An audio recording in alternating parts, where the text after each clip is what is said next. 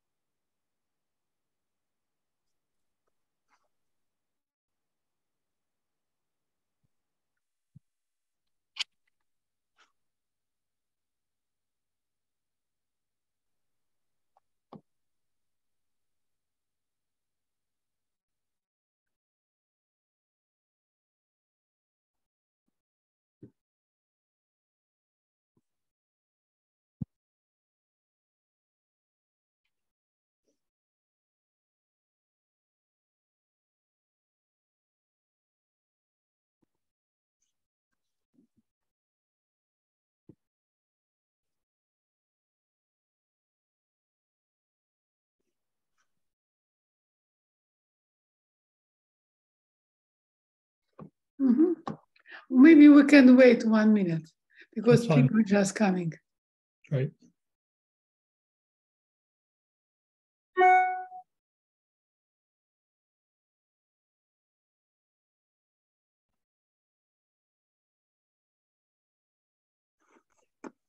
Let me open the title.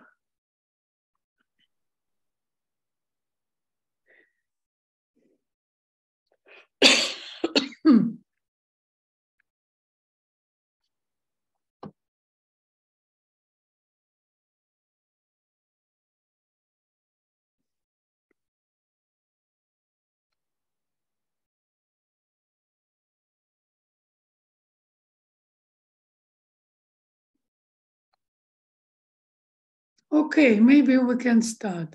Hello, everybody. Today we have a great pleasure to listen to the talk by John Donoghue. He will tell us about simple models for quadratic gravity. Please, John, 1 hour. Okay, thank you very much. Let me just get the full screen up. Does everyone see that? Oh, great. Okay, so thanks for having me here. It's a pleasure to have this nice series going. My goal here today is to look at the issues of quadratic gravity, but using simpler models to understand some of them. Gravity, of course, always has extra complications due to the gauge invariance, the multiple degrees of freedom. And these are simpler models that have the same bad degrees of freedom. So in particular, after some motivation, I'll do a higher derivative Yukawa model, a linear sigma model, and a nonlinear sigma model. And the goals here are to pick out some of the effects that are also present in quadratic gravity. And in the end, the goal is to have a non-perturbative lattice simulation of these, which I've not been done, but we're working towards obtaining. There are some lattice results for such theories. So here's quadratic gravity. In addition to the usual Einstein term, there's terms quadratic in the curvatures. Its beautiful feature, if you want, is it's very normalizable quantum field theory. One of the couplings there is asymptotically free, probably the most important one, the one that governs spin 2 couplings. And so it's a somewhat attractive model. But it has issues. The issues have to do with the fact that the curvatures are second derivatives of the metric, and so curvature squareds are 4th derivatives, and higher derivative theories have issues. And so my interest is this a viable theory or not? And if it's not, I'm happy to move on. I'm not wedded to this particular theory, but it's such a conservative theory using the metric as the degree of freedom that it's, I think, worth understanding. You've had some talks, or we've had some talks in this series. Alberto Salvio just gave a review just quite recently about quadratic gravity. Bob Holdham's talked about some of the phenomenology. Damiano Anselmi has talked about features of his Fakian issue descriptions, which is relevant for quadratic gravity. And I'm going to take a look at what I think is the least pleasant aspects of the theory and try to look at them in greater detail. Philip Mannheim looked at something that's conformal gravity, which is a slightly different beast, but somewhat related. So what's the problem here? So the problem is that with higher derivatives, you get propagators that go like 1 over the momentum to the 4th power. And if you partial fraction that, you get the usual massless propagators, and you get high mass poles with the wrong sign in front of them. So the second term there is the problem. And these break quantum field theory in the sort of recent jargon. If you take very general principles, you get the Shalane-Lehman representation where propagators can be represented in terms of spectral functions that are positive, and so can positive definite, can never fall faster than 1 over q squared. This falls like 1 over q to the 4th. So it must break some of the general principles that leads to Shalane-Lehman. There's a potential caveat in that the spectral representation doesn't apply to gauge currents, but I've never seen any argument that this is relevant for the spin 2 case, which is the problematic case in quadratic gravity. So here's a brief set of things that we're going to tour through. This is quadratic gravity. The spin 2 propagator is the one with the unstable ghost. It has a funny property. I'll argue that it ages backwards in time, leads to causality violation. The theory seems stable, and this to many people is a surprise. Surprisingly, also unitarity seems to work. And somewhat new here is I'm going to argue that the running couplings need to be redone, that the calculations in the quadratic gravity and other related theories actually are not correct. So let's just start off with the simplest model. This is the one that's going to take up much of the talk. And the idea here is to have everything be scalar fields, where the field that here is called phi is the one that's most like the photon or the graviton. It's a scalar, so I've allowed it's a mass, but I'm going to, in the end, neglect the mass in formulas and pretend that its renormalized mass goes to 0. It's coupled up to another particle with a Yukawa coupling. Chi is the other one. You think of that like the electron. So here's an electron, scalar electron coupled up to a scalar photon, being the scalar analog of general relativity. The classical physics here would be the classical wave equation in the long wavelength limit below the mass, below the Compton wavelength of the electron. Okay. But we can take this theory, which is easy to understand, and make it now dangerous by adding higher order derivatives. So this is the higher derivative version of this. It's has 4 derivatives and a heavy mass scale. I'd like you to think of this like the Planck mass. It's beyond where we experiment, but we want to see if it satisfies usual properties at R energies and what goes wrong eventually. Is it stable at R energies? Is there a classical limit? Is it stable at high energies, et cetera? Okay, so that's what I'll use this for. So first, the low energy. We've got this extra term here, we're doing the path integral over phi.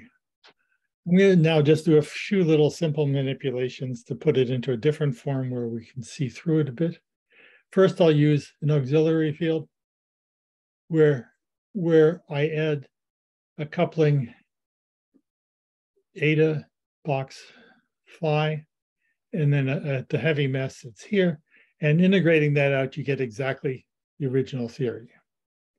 Okay, the coupling here is still phi chi bar chi, so that's, but anyhow, there's no change at this level.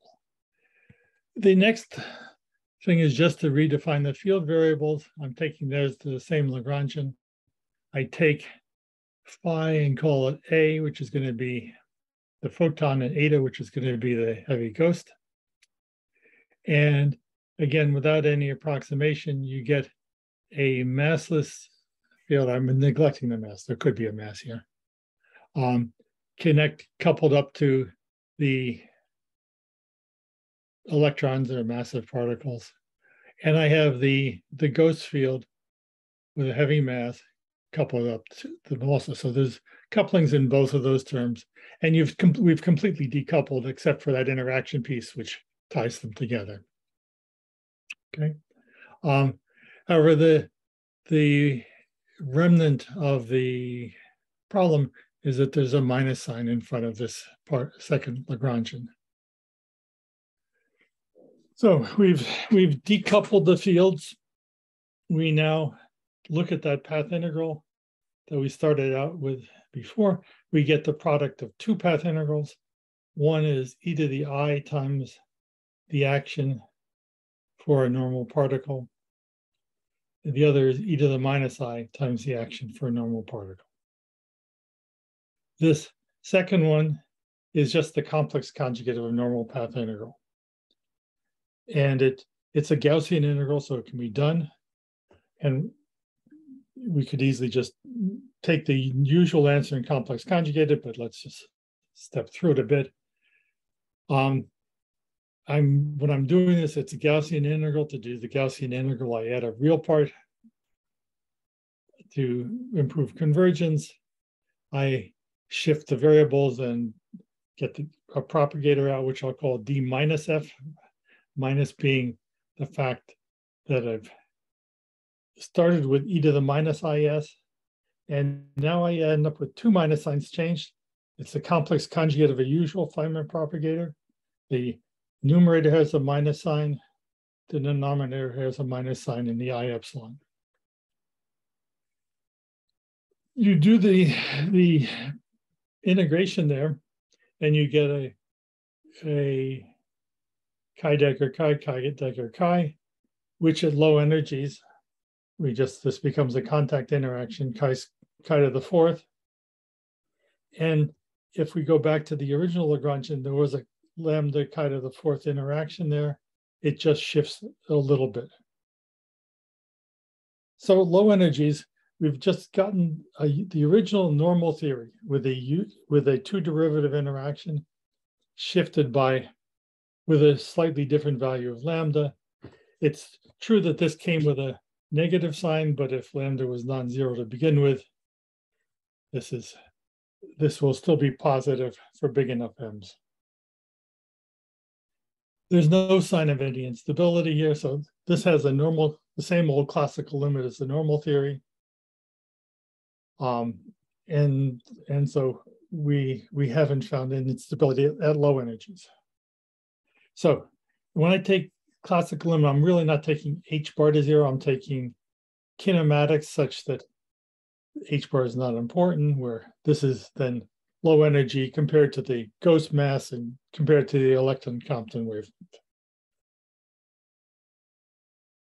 So this goes against the work of Ostragradsky.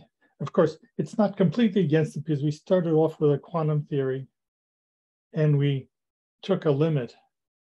Ostragradsky was starting off with a classical theory with higher derivatives and finds that there's a Hamiltonian, which is not positive definite in principle, even at low energies. And this is the instability that's sometimes used to rule out higher derivative theories.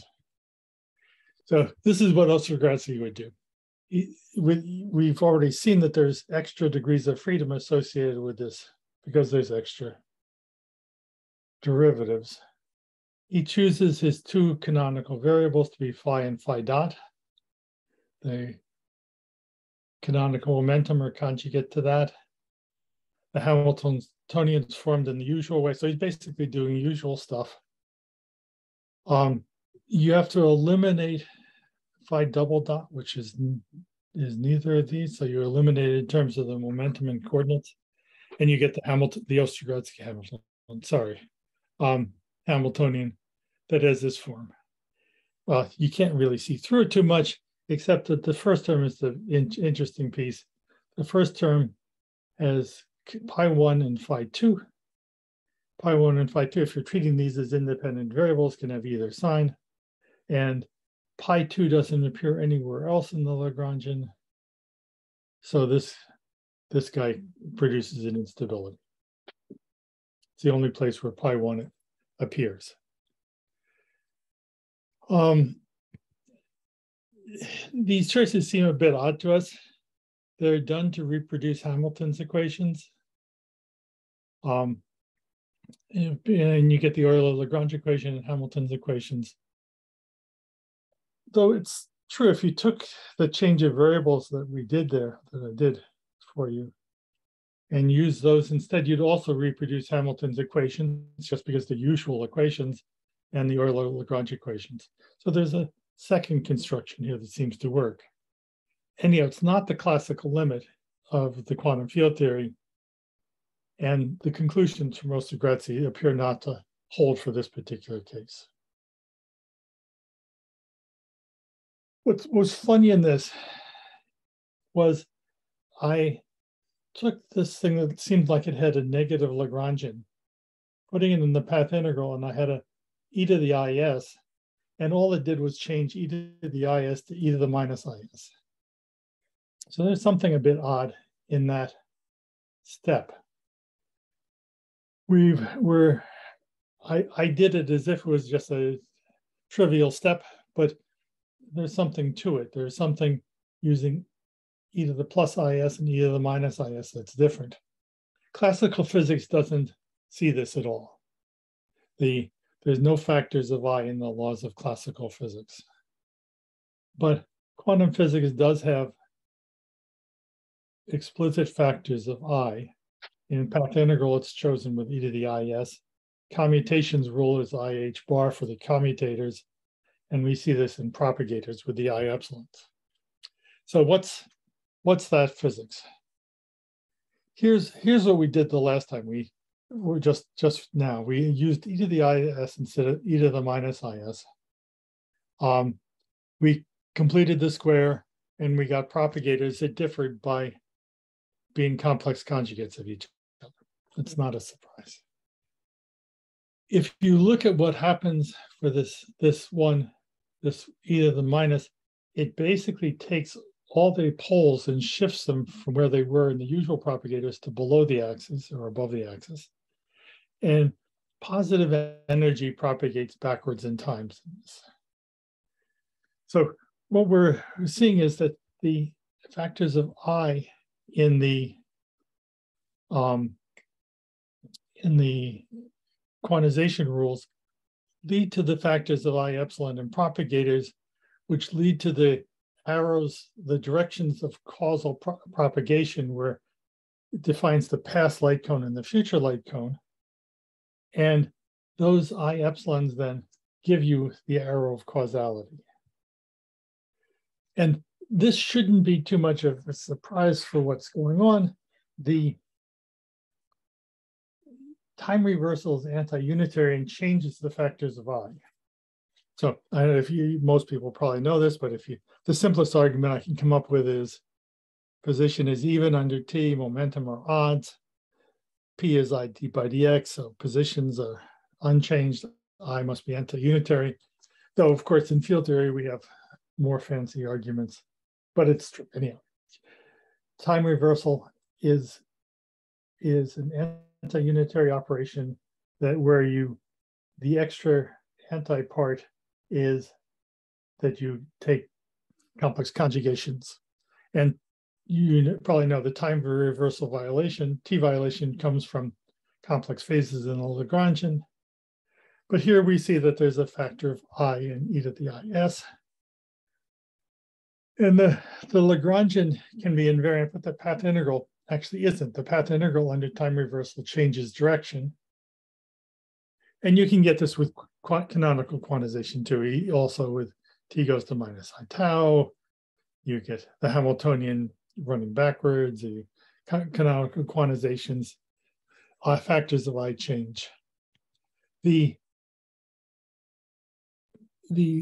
conclusion here is that the content of an e to the minus is theory with an invariant Lagrangian is that the path integral is t covariant. It has the same physics, but a different clock direction. So changing those factors just has to do with that. And so we see this, we saw directly that the positive energy propagates backwards. Hold that for a minute. We're going to come back to it when we discuss causality, but that's lesson number 1 here. If we go to high energy, there is certainly, it's not a normal theory anymore. The high mass state has this partial fraction as the ghost-like degree of freedom. And we're then after, what's the impact of that? But first, we'll talk about it in terms of stability near flat space. Before I do that, I would like to build in this effect that it decays down to the light states. That model we had coupled it to the electrons. If it's a heavy mass, the Planck mass, it decays. The self-energy enters a particular way. You can calculate it. It's just a normal vacuum polarization. And the imaginary part of it is a positive number. So that we get back to having this as a positive number. If I now take this propagator, I have the usual piece, the quartic piece, the real part of the self-energy, which shifts things a little bit, and the imaginary part. If I get close to the imaginary pole there, it looks, basically, remember, the pole is being driven by this q to the 4th piece. So when I get close to the imaginary pole, it looks like it has a minus sign in the numerator, which we saw from partial fractions. And then this width appears with the minus sign here. So it used to be I epsilon becomes minus I gamma. It also has the wrong sign there. It's the complex conjugate of a usual resonance propagator. And the fact that there are 2 signs there actually makes a difference, a big difference in what we're about to do. If I go back and look at the propagators now with the width in there, I see, so I've got the usual propagator, which is the massless pole, and I get this high mass pole, which we've seen already. But both cases here has a decay lifetime. So in both cases, if you look at the evaluation of this using the poles, you get a decaying state, not an exponential growth. So this is a first indication that these heavy guys can actually be stable. You can also argue that they are, when produced, they carry positive energy. And that's because they're produced using the light states. The only way to produce them is you scatter 2 of the light states, you go through this resonance and you come back. The resonance propagator near it is the usual Breit-Wigner complex conjugated. And if you square that, you get the usual decay amplitudes. So if you look at producing this, it carries positive energy. but it's a positive energy resonance propagating backwards in time. It's a funny beast. You can get positive energy also using canonical quantization. So I'm not the expert on this. I'm just reading the papers. But roughly, here's the cartoon version. The cartoon version is that you get the canonical momentum for this new field. It carries the minus sign. Your canonical commutators then carry minus signs. You solve the ones with the minus signs with an extra minus sign in the commutation rules for A and A dagger. And then the Hamiltonian that looks the usual way actually yields positive energy states when acting on states created with these operators. This was referred to by Lee and Wick, who first did it as indefinite metric. It's T.D. Lee and Giancarlo Wick in the 60s as indefinite metric. So it seems that you can get the same answer with canonical quantization, but nevertheless, I'm not going to actually use that as a feature. I'm going to stick with path integrals.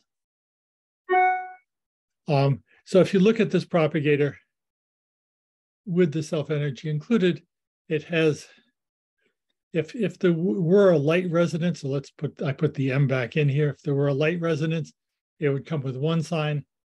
The high mass state comes with the other sign. So they're the versions of complex conjugates of each other, but they carry the same imaginary part. And this is relevant for unitarity. The imaginary part doesn't depend whether it's which of these options there are. So that's the high mass state. It seems to exponentially decay by itself. Now, the place where quantum field theory is going to break is right now, is causality. It's been known since the original work by Lee and Wick and Coleman that these propagators violate causality on short scales. The timescales involved are the timescales that they live. They propagate backwards in time. They have a different arrow of causality, and this ends up leading to causality violation. So we seem like we have to accept this breaking of quantum field theory. For gravity, it's not necessarily the worst thing because it's somewhere around the Planck scale. Is there a question? All right. And let's just go here. Since the Planck scale is inaccessible, we don't know about. Gabriel, my collaborator Gabriel Menendez, and myself gave this the whimsical name Merlin modes after Merlin, the wizard in the King Arthur tales, who ages backwards in time. But there is a distinction from the usual nomenclature ghosts. A Fidea Popov ghost carries the usual plus I epsilon in the propagator. These are different, so they're different beasts. They carry the minus I gamma in the denominator, or minus I epsilon in the zero width limit. So they carry a change in the denominator in the causal propagation direction, and that's what distinguishes them from other ghosts. There's phenomenology been done. I'm not going to review this at all because for gravity it's at the Planck scale, but it's an interesting question in general. If these were applied to other theories, how would you see this causality violation? And yes, you can see it. The Shalane-Layman representation is revised. Coleman was the first to write this down that I know of. there's actually 4 poles, even though I say 3, there's 3 massive poles. So I should say massive poles there. There's the massless pole, a pair of complex conjugate massive poles, and a spectral function that also has a pole in it. So you can either describe this like I have been up until now as the massless pole and one of these massive poles, or I can look at it as massless and 3 massives. Much of the old literature is actually a little confusing because it misses this last pole, which actually is there. And there's this nice paper by Grinstein, O'Connell, and Wise, which show you how that's important on real calculations. But this also helps us understand why unitarity can work. These imaginary poles are like, and some of these fake ions that their imaginary parts cancel.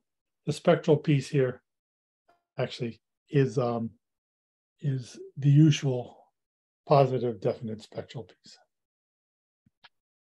So here's this takeaway message from all of what I've done so far on this I epsilon. So it's basically I epsilon physics at this stage. The arrow of causality is determined by the epsilons and propagators. They're in turn determined by quantization rules, e to the is versus e to the minus is, which is connected to time reversal. Usual quantum field theory has one direction. It only comes with e to the is. This tells you how positive energy propagates. It gives the conventional clock directions. It gives you an arrow of thermodynamics because reaction directions give you thermodynamics directions. That in turn gives you the arrow of time. So despite some comments, usual quantum field theory has only one direction. And there's a bit of a convention about what we choose it to be. The usual conventional clock direction is the I epsilon propagators. The quadratic theories violate this. They have propagation in 2 directions. Stability, I don't really have much more to say. Alberto Salvio gave a bunch more comments on this. And I think it's not actually a settled topic at this stage. My point was mainly that for these at least simplified models near flat space, they seem to decay. I don't know if they could be, if there could be quantum instabilities through loops at this stage. And one of the motivations for doing lattice simulations is to see non-perturbatively if these theories are stable. Okay, unitarity. I think unitarity also seems to work here. It's a bit funny, but the main point is that when you do cuts in the unitarity relation, so here's the unitarity relation, the cuts only run over the stable particles in the theory. The unstable particles decay and you don't make any cuts on them. This looks funny from our standard approaches. We normally quantize the free fields and define a Hilbert space from that, and then turn on the interactions and find the instability. And we also we tend to do some calculations doing cuts on this, but this is in fact the right answer. If you cut on both the unstable resonances and the particles, the stable particles, you're double counting. And so it's actually an interesting rule. If you do this, you can see that the discontinuities are the same for both of these types of resonances. The unstable normal resonance and the unstable Merlin resonance have the same discontinuities. And you get them by applying the Kikowski rules, where you put the particles where the cut is on shell, and on the far side of the cut, you use the time reverse propagator. Not all books have that second rule in it, but it's actually true. On the far side of a cut, you use the time reverse propagator. So if here I've calculated the self energy and it's positive and etc. This is a better proof than what I gave before, that the imaginary parts of the self energies are positive. With a resonance, you have to sum up all the bubble diagrams on each side. On one side you have the usual sum, the other side you have the complex conjugated sum. The sum is the discontinuity on a resonance propagator is this positive number times d star, where the propagators sum, the bubble sum works on both sides of the cuts. It's then just the imaginary part of the propagator. And I showed you earlier, the imaginary parts are the same. So if you go through Veltman's proof, you see that you basically get the same physics. I'll do it here. Heuristically, unitarity works for stable particles. The cuts through the stable particles are the same as those through the resonances. They can both be in the same propagators. There's no thing there. Veltman proved the normal resonances satisfied unitarity, and these satisfied also. That's not what we did. This is my hand-waving way to reinterpret what we did. Gabriel and I have a phys rev if you want to see the formal proof, but it's full of things that are tough to present here, the largest time equation, etc. Here's an explicit example where you can see it. This is one where this is actually in the spin 2 channel of quadratic gravity, where the numbers actually come directly from that. This is the interesting one because it goes right through the S channel unstable ghost. And it's basically the most dangerous channel. The scattering amplitude then, once you resum all the propagators, is some prefactor times a propagator itself. It satisfies elastic unitarity. The signs and magnitudes work out just right if you have these two changes in the factors of I. And anyway, it works out in this channel just because you've changed both factors of I in the propagators. If you want to see it, this is what the scattering amplitude looks like. It can be weakly coupled even in quadratic gravity. It grows with energy like gravitational ones and then turns over. I don't want to pretend that things are finished here. Perhaps at higher curvatures, quadratic gravity has stuff that I'm not seeing in Minkowski space. Perhaps higher order loops have some. There's a funny piece here which I'm not presenting at all. Leawick contour and Selmy's talk presents this in much more detail. Gabriel has tried to derive these calculations from unitarity, and it's been successful. But again, here's where I'd like to do lattice simulations to see non-perturbatively whether the theory is stable or not. Okay, so that's actually conclusion of one block of material, and I think I'm actually on track time-wise. The next two blocks of material have to do with renormalization. So we haven't really talked about renormalization so far. And I want to do these two, the linear sigma model and the nonlinear sigma model, as examples where renormalization is a little different from the usual way, and arguing that it needs to be redone in quadratic gravity. And we're in the process of doing it. Okay, so in the first case, it's the simplest model that I can do for this. There's the usual 5 to the 4th interaction. there's the higher derivatives, and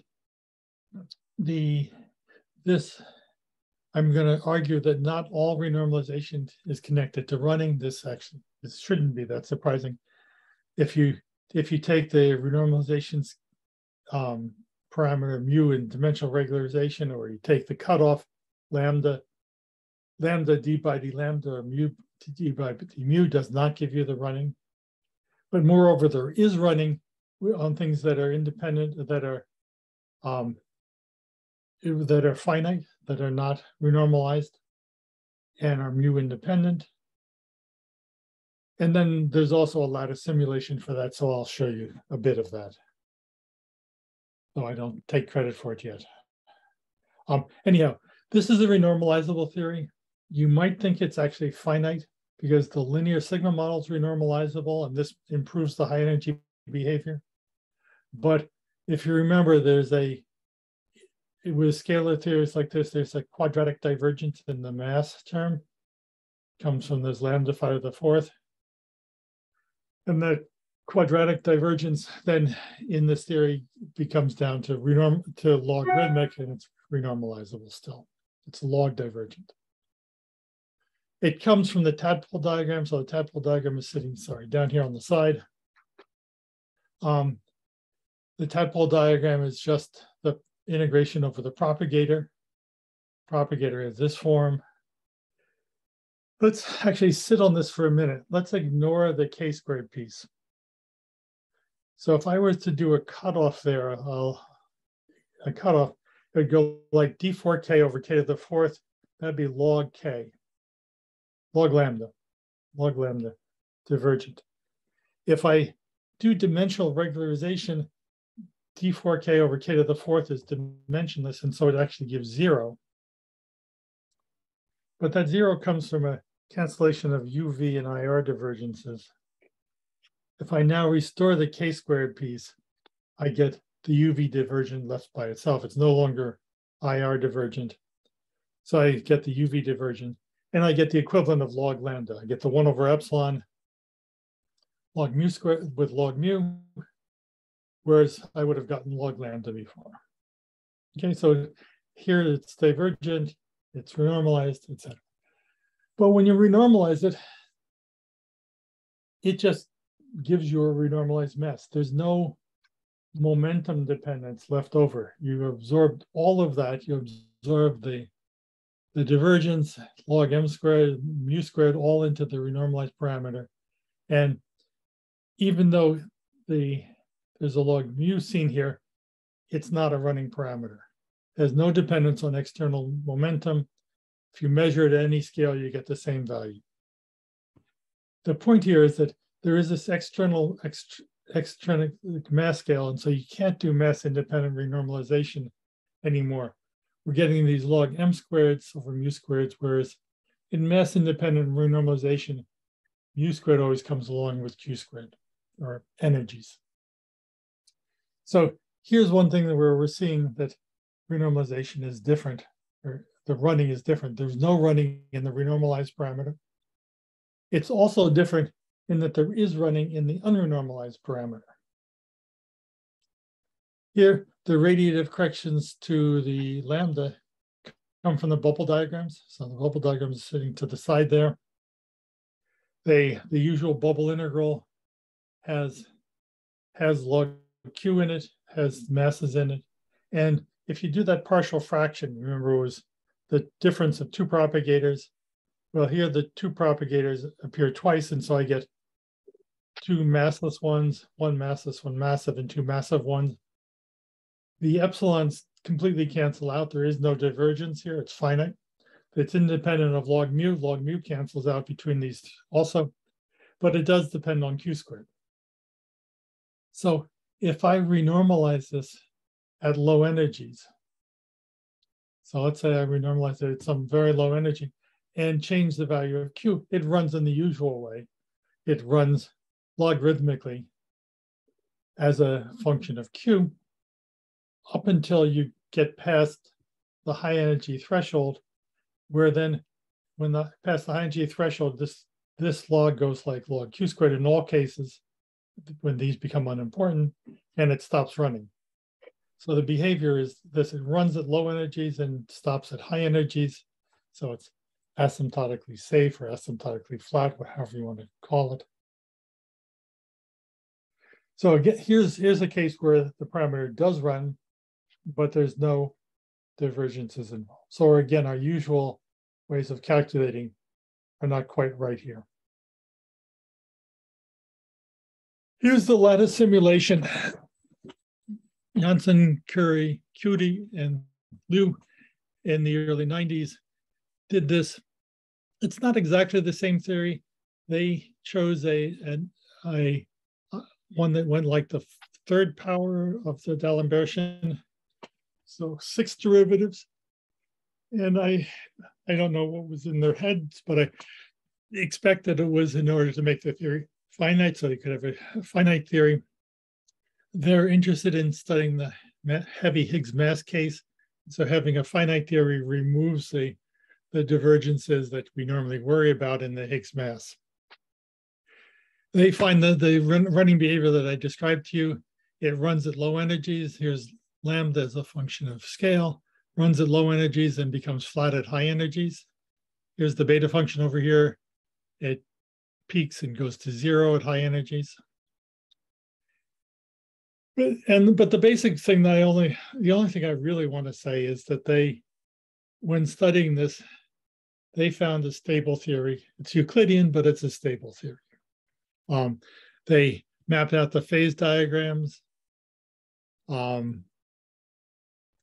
don't know. They were interested in exploring the physics of a heavy Higgs, and so looking at the Higgs resonance pole as a function of its mass, as a function of the couplings. And I'm not going to do any of that. My only issue is that this doesn't seem to have fallen apart, so it seems stable. Here's the other one. This is, in a way, a more interesting higher derivative theory. It's the nonlinear sigma model. So this involves a pion field non-linearly realized. The first term is the usual chiral Lagrangian for pions. There's a set of terms which are the Gasser-Leutwiler corrections to this that start at 4 pions. So these are all 4 pions. And then there's a term which in Gasser and Leutwiler, when working as an effective field theory, becomes irrelevant by the equations of motion. But if you're treating this like a full higher derivative theory, it needs to be kept.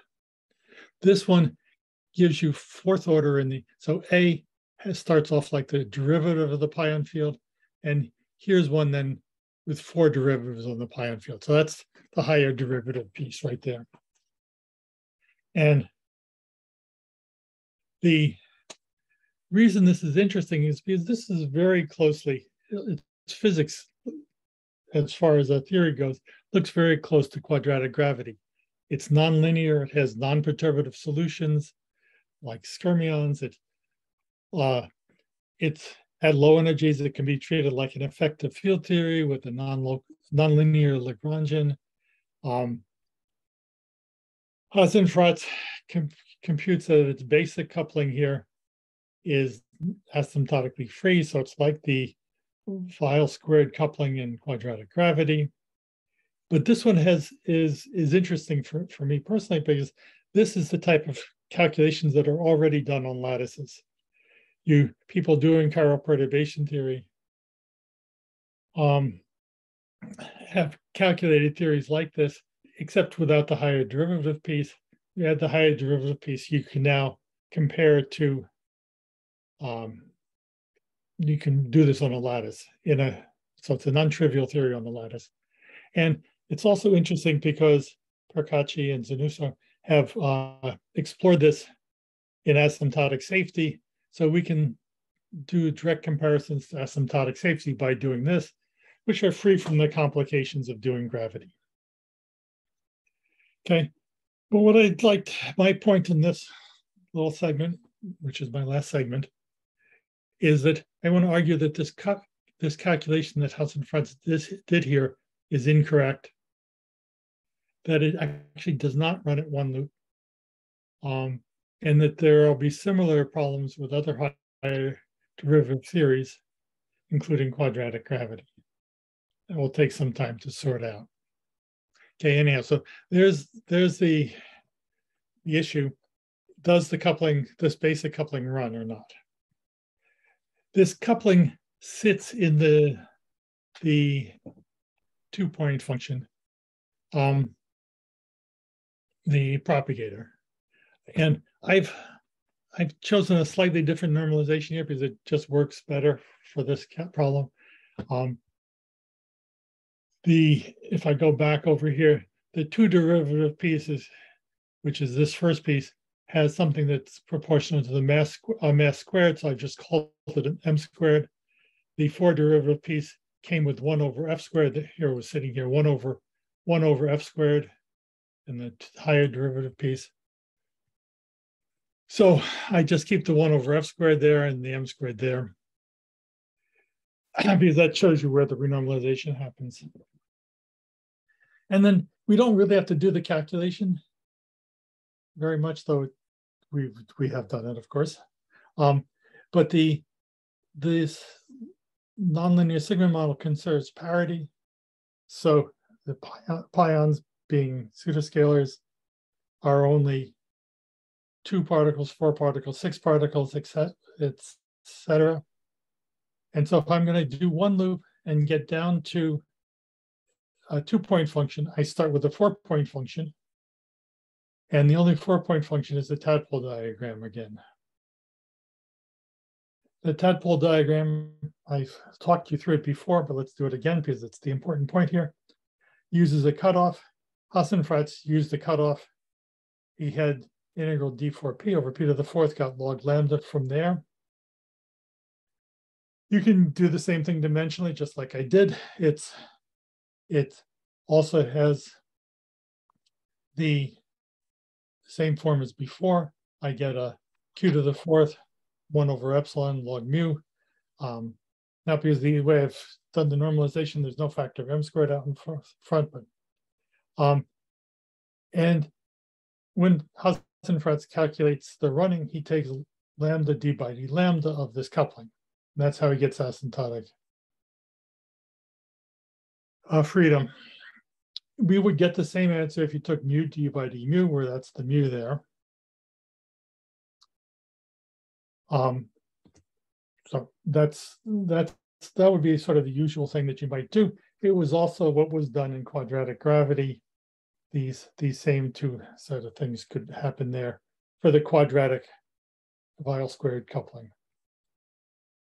But this doesn't, like the other case which I walked you through before, it doesn't imply running any physical reaction, because the tadpole diagrams don't carry any factors of the energy.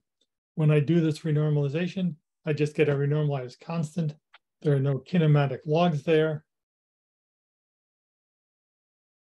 And this f doesn't run at all at one loop. And it's traced back to this fact that we're getting log m squared over mu squared instead of q squared over mu squared. We can't do mass independent renormalization in these higher derivative theories because that mass plays an intrinsic role in cutting off the high momentum modes. We do have the possibility of running at two loops. There's the diagram as a 4-particle vertex, 2 loops. But we haven't calculated that yet. I think it may be finite, but nevertheless, even if finite, we see that it has the possibility of running. It would then be, if it's finite, it would then be asymptotically safe, like the other calculation that we did before. So a couple comments. The fact that it's not a running coupling constant, even though it's mu dependent, is really something that we know already. In QED, for example, in the vacuum polarization, if you put a top quark in the QED, in the renormalization constant, you get a log m squared over mu squared, but the top quark doesn't contribute to any running at low energies. It gives you power law suppressed. So this this argument that I give it that it's not running is actually very standard. But it's, oops, again, sorry. What's interesting is that if I just blindly take heat kernel methods and higher derivative theories, it mixes up these tadpole diagrams and bubble diagrams because they both appear in the crucial A2 coefficient. So if you know the heat kernel methods, the A2 coefficient is the log divergent piece, and it's the one that's used to calculate the running. In usual theories, the tadpole doesn't contribute to that. The bubble diagram does. And so you get the usual kinematic running from the bubble diagram. So here's a bubble diagram in a higher derivative theory that contributes to the running, because here there is a momentum cube. But however, there's also tadpoles, and mixed up in those coefficients are tadpoles and bubbles in ways that have not yet been sorted out. And that's our goal, is to sort that out. And this is work with Gabriel. Anyway, so this is my last slide of my talk. I guess I'm on time then. I've taken you through the partially understood quantum field theory that appears in these theories, the quadratic gravity and these simpler models. We've talked about the classical limit, unstable resonances, path integral quantization, arrows of causality, causality violations, etc. And this most recent segment was on the need for reevaluation of running couplings in that, and the techniques that have been used in the past are not always appropriate. And again, once again, I'd like to point to the possibility of using non-perturbative studies on Euclidean lattices to study these type of theories, and potentially compare it to both gravity and asymptotic safety. Anyway, so there's my little tour. Thank you. Okay, thank you very much for your very interesting talk. Questions, please. Oh, I see 2 questions. Oh, Philip, please ask your question. Yes, John, hello. Thank you for the nice talk. Nice to meet up with you again. Had a comment on causality and a comment on your switching the sign of I. The causality question is very direct. If I just have the propagator 1 over q squared plus I epsilon minus 1 over q squared plus m squared plus I epsilon, then I have 2 Feynman propagators independent of the relative minus sign. Both of them are causal. And putting in a minus sign I don't see how putting in a minus sign can affect causality, unless you do something later on. Yeah, but the point is that that's not what emerges from these theories with both 2 and 4 derivatives. With 2 and 4 derivatives, if you have coupling, well, even without the coupling to the decay channel, even with just the I epsilon, the ghost-like one comes with the opposite sign. So there's 2 choices for that. But if you're starting from a 2 plus 4 derivative theory, you end up with the opposite sign on the ghost. Yeah, but the two propagators automatically happens. It's not a choice for us. It's a calculation.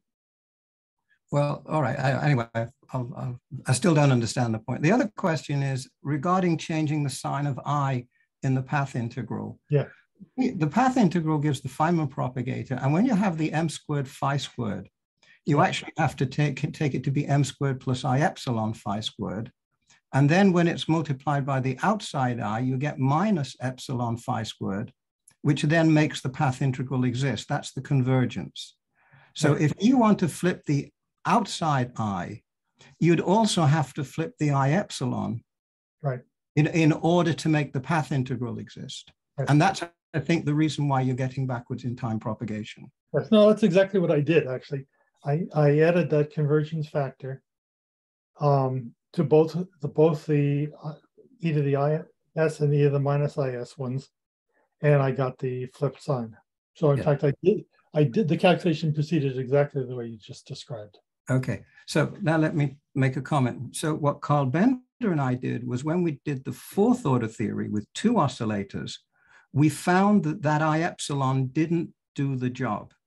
In order to make the path integral exist, we had to continue phi into the complex plane. And then we got a bounded path integral. But once phi is in the complex plane, it's no longer a real field. And that means that quantum mechanically, it's not a Hermitian field. And a lot of the discussion that that is usually presented is assuming that these fields are real. In fact, you can't even show the Ostrogrodsky only follows if the fields are real. So once the path integral exists by some mechanism, it doesn't matter which, then you've got a well-defined theory. Anyway, that's my comment. Okay. Okay. We have a question from Luca. When you want, Luca, please ask your question. Yes. Thank you very much for the talk, John. I have two questions. The first is regarding the causality violation. So my question is, of course, because of these 2 hours time, you see some violation of causality in the QFT. But once you take your classical limit in the way you define it, would you still see some remnant at the classical level of this causality violation? There doesn't seem to be any macroscopic remnant. It seems to be there's on microscopic scales, there are violations. The work by Tolley and Durham is one case where maybe I should have quoted that work. They show that at low energies, the violation is within the Compton wavelength of all the particles and therefore unobservably small at low energies. Mm-hmm. But so, I mean, the way you know, again, there's the potential for something going wrong that we haven't thought of, but at low orders, it doesn't seem to. Mm-hmm. So is it correct to say that the way you showed the classical limit of this theory is just by taking a low energy expansion? Yeah. Yes. Okay. So basically, you are integrating out the field, and you will see it like. I integrate out the field because it's so heavy that it's not dynamical in the classical limit, and then show that it doesn't upset the limit of the theory. You know, in some ways, this is the logic that underlies effective field theory. Also, sure. In this sense, I was thinking doing it in this case and showing that its conclusion differs from taking the Ostrogrodsky construction on the classical theory. Mm-hmm. And I'm also not the first to do this. Most of my papers I cite early work by Jonathan Simon, who basically makes the same point. Mm-hmm. Okay. And just one last question. So regarding this discussion of the computation of beta functions in quadratic gravity. Yeah. Are you also saying that, for instance, the computation of the running of the coefficients of the Weil squared, yes, which say basically it is asymptotically free, yes, should be redone? Also, they need to be redone. Gabriel and I are working on that. So it may also happen that it may happen. Yeah. So I don't know what. My guess is that it still runs because it ran at low energies. I don't see it stopping at high energies because in that case, there is a 3-point vertex that gives real running.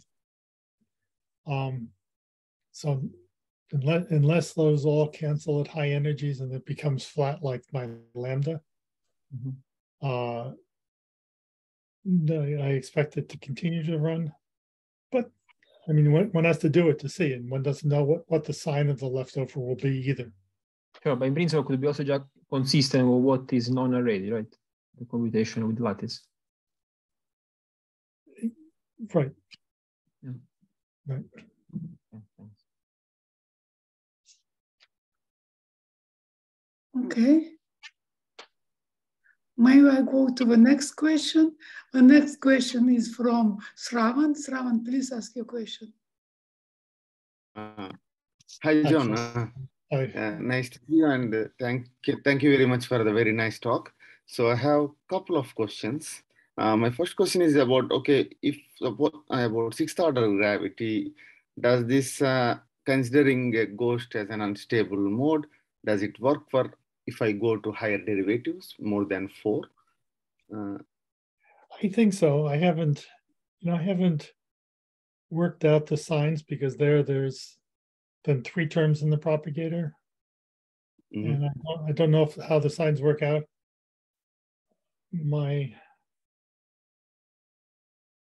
I would assume that the classical limit works the same. I don't know if unitarity does. Oh, okay. And my second question is quite related to this. Suppose if you have a gravity theory with ghosts, but not real poles, but complex conjugate poles. Yeah. Classically, they lead to growing modes. But is it possible to tackle them in this in your way of QFT? That they are unphysical, or they may not, they don't give any problems in the classical limit. Is there a way to in some ways, remove the bad effects of complex conjugate poles? Right. Well, so with the complex conjugate pairs, that's what Anselmi has been doing, that arguing that they don't produce any imaginary parts, and therefore he would argue that they don't produce instabilities because the imaginary parts aren't there. There is a subtle point which I've completely skipped over here, which goes by the name of the Leawick contour, whereas to reproduce the explicit calculations of the discontinuities which, like I presented with you, using these fields, you actually take a slightly different contour than the usual contour. And much of Anselmi's work is generalizing this Leawick contour to higher orders so that it can work in general. And it becomes a question that I haven't seen my way through completely as to whether that can work at all orders.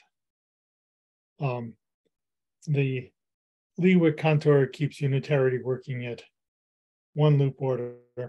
Beyond that, I haven't personally worked through it.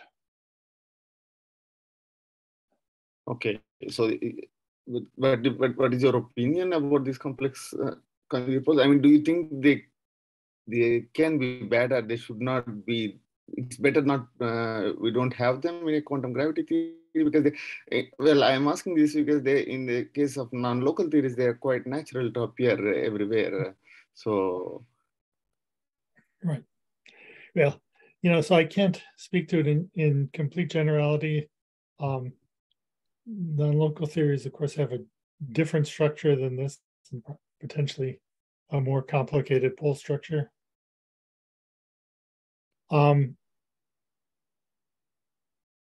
And if they're non-local, if you don't put it in right, there's causality for other different reasons. But anyhow, so I can't really completely answer it, but the answer is that I feel in this context, they don't seem to be as dangerous as we think they might be in general. Okay. Thank you. Okay. Let's go to the next question. The next question is from Gerard. Please, Gerard, ask your question. Yes, I'm a bit concerned about your introduction of an arrow of causality. Yes. Normally speaking, if you have all the macroscopic degrees of freedom of a system, then there is no arrow. The causality forward is exactly the same as causality backwards. It's just in solving equations, we are allowed to go from past to future. but the equations themselves are symmetric. Yeah, so I'd like to talk to you a little bit more about that.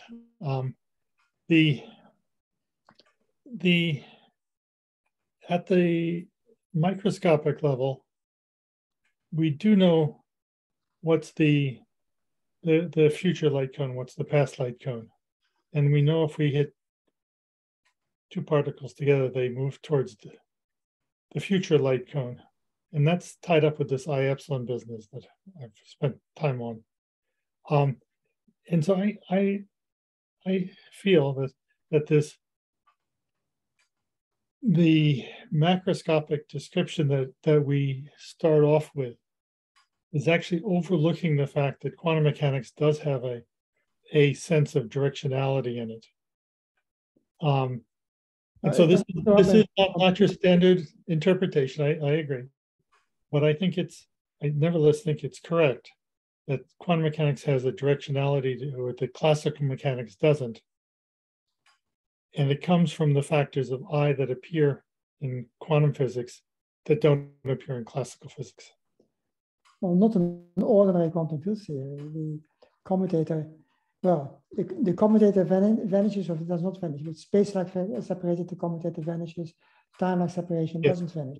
Right, but the arrow, you can put an arrow in there saying the arrow goes from past to future, but that doesn't mean anything. If the arrow goes from future to past, it's the same equations.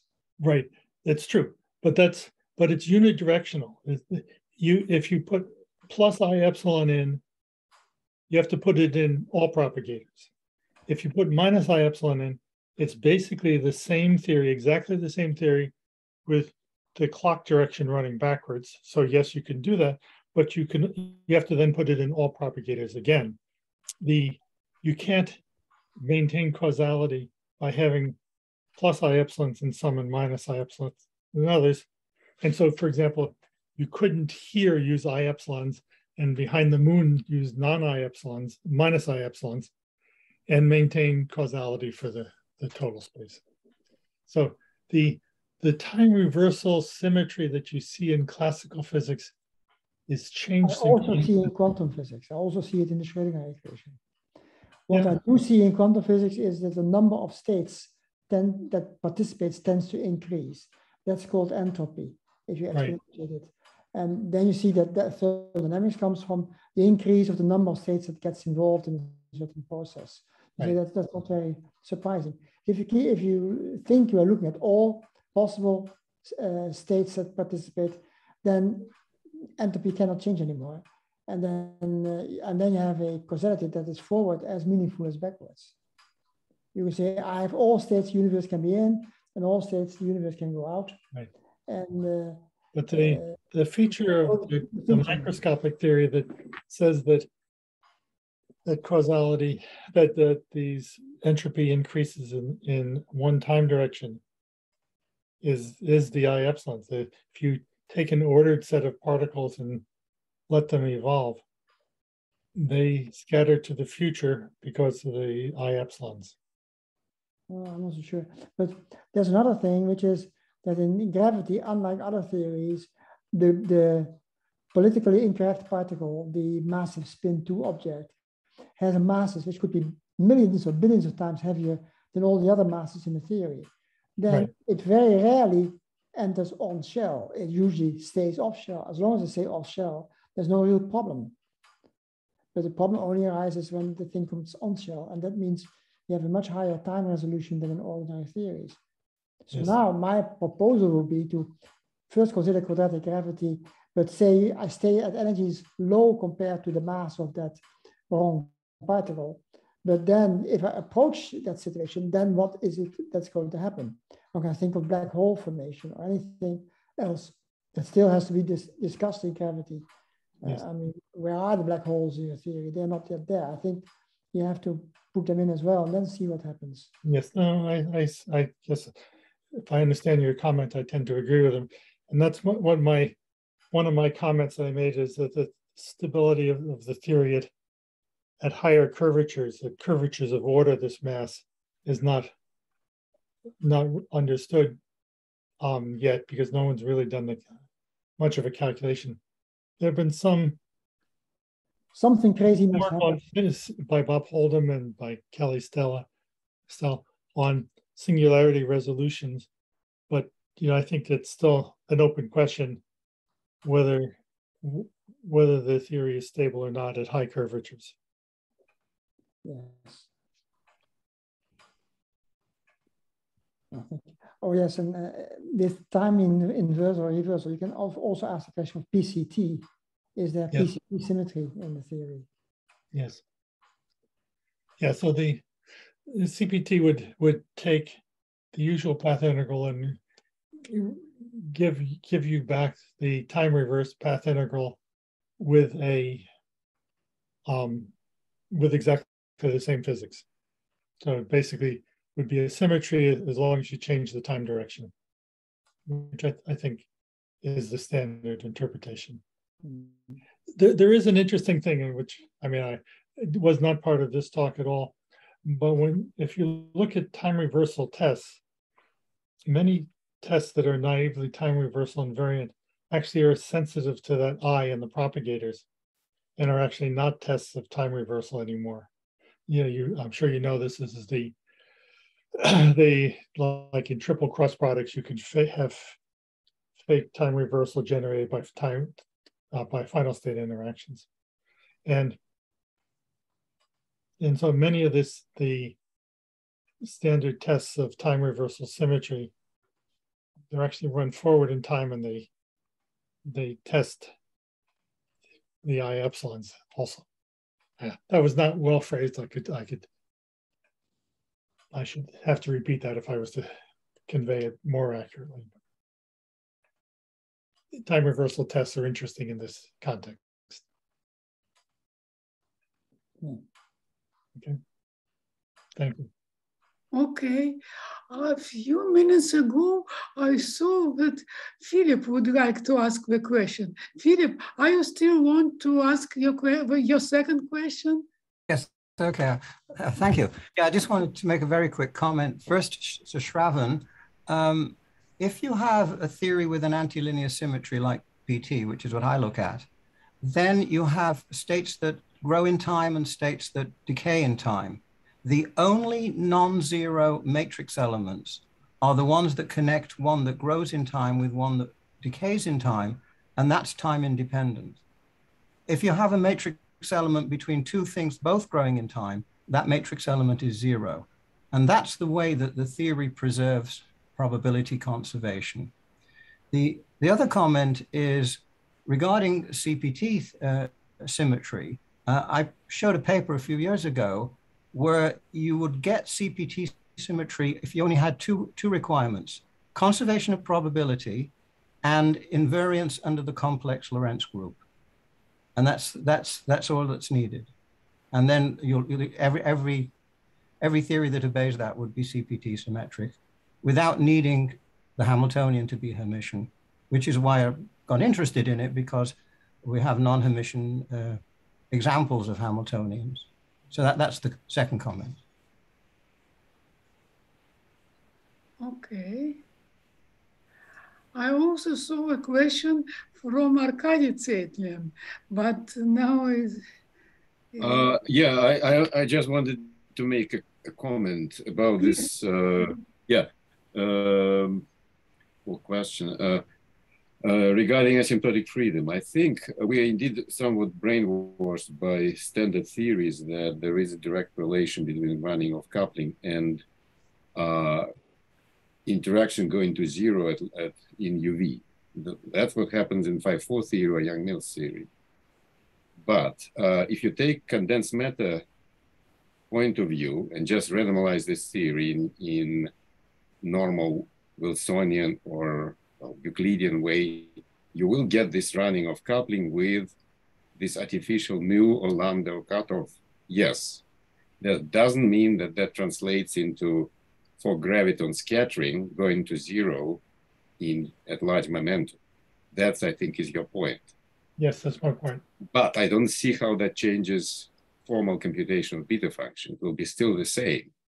The question about for graviton amplitude will be something else. And in fact, it's not clear how to formulate it covariantly. Well, not covariantly, I would say invariantly because indeed in this kind of theories, it's not clear what's the physical question about interaction, maybe.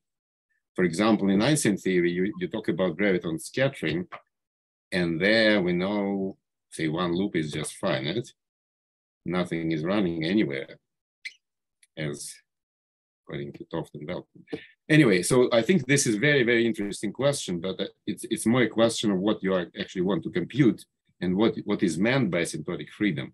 And I absolutely agree that the common perception of asymptotic freedom here is probably wrong.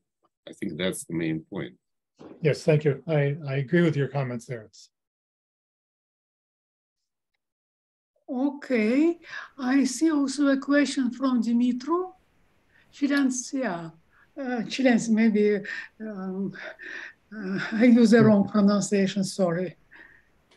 Dimitru, thank you.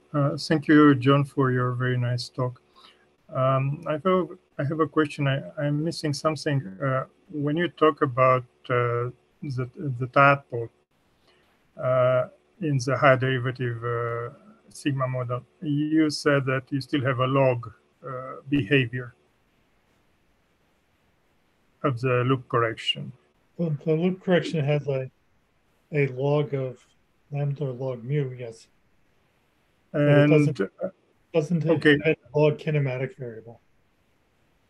But what puzzles me is that the ghost had an opposite prescription plus I epsilon, as opposed to phi degree of freedom. So weak rotation would essentially bring an opposite sign to that of the particle. So I suppose that if you had a difference of two propagators, one of which is having opposite prescription for I epsilon, then you essentially are adding two quadratic divergences to the tadpole diagram.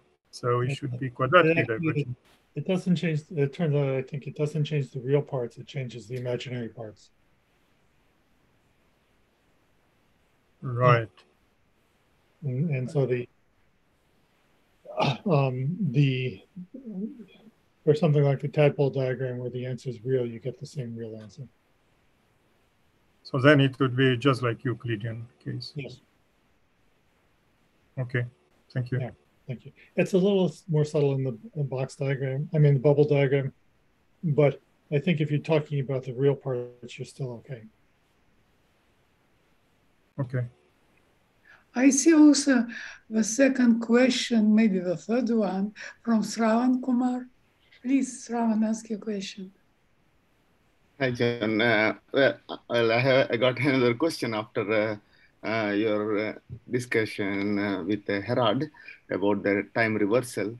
Well, in gravity, time is quite different and peculiar compared to standard quantum field theory. I mean, my perception is with respect to in the case of gravity, for example, if you take Wheeler-DeWitt equation, there is no time explicitly appears there, and this creates a lot of problem, which is problem of time in gravity.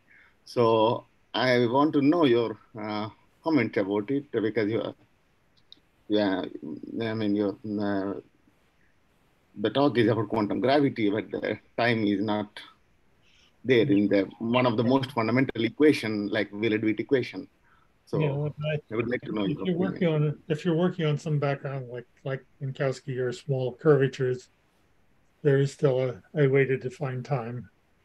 Yeah. And so in real physical situations, in a gravitational background, you still have a definition of time, which is close to the one I'm trying to use. If we're asymptotically flat, I think we have a somewhat of a definition of time. There's probably some fuzziness involved, but on short scales, I mean on long time scales, on low energies, I think we can still define time. Yes, but in the case of curved spacetime or in I understand there's this the Wheeler-DeWitt equation has a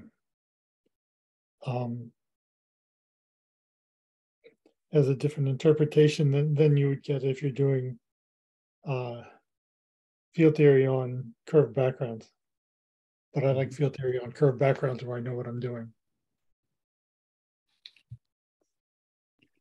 Okay. You know, in many of these cases, you can do operational definitions if you need to with clocks and detectors.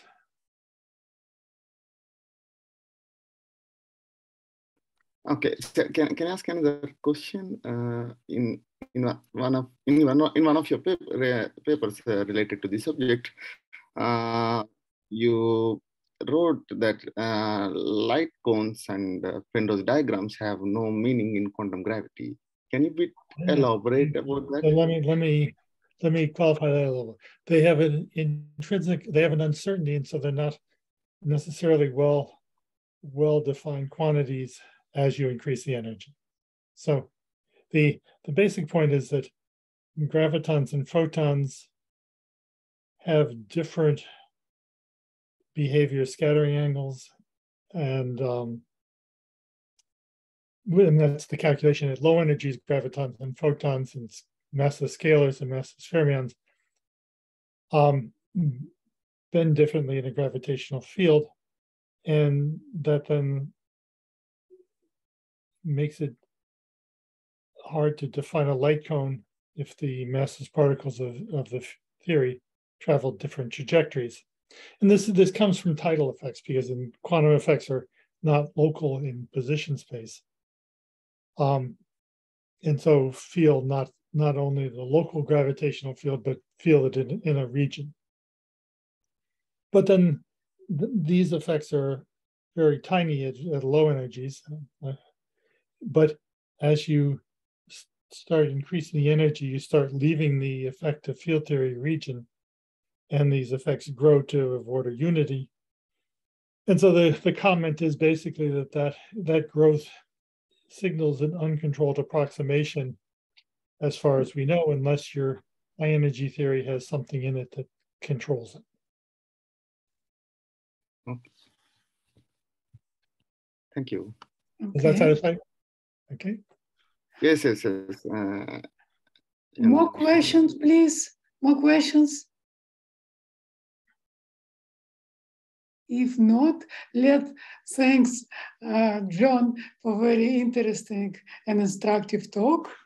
And thank you very much. Thank you very much for everybody. Yes, thank you. Yes, thank you very much. May we ask you, John, to send us slides, please? Yes, I can send you the slides. Thank you very much. Thank you very much. Thank you, John. And by the way, Irina, may I ask you to send your recording to me somehow, because I believe you started but it earlier. takes some time because it makes a program do something, some job. No, I understand. It's fine. It's fine. It can wait. Just once it's done, can you upload it somewhere, and I will then re-upload. Yes, I will see where to upload. Yes, we can discuss with you because the file is too big. Yes. Okay. Thank you very much, everybody. Thank you. Bye-bye. Thank you very much. Thank you, John. Yep, bye-bye.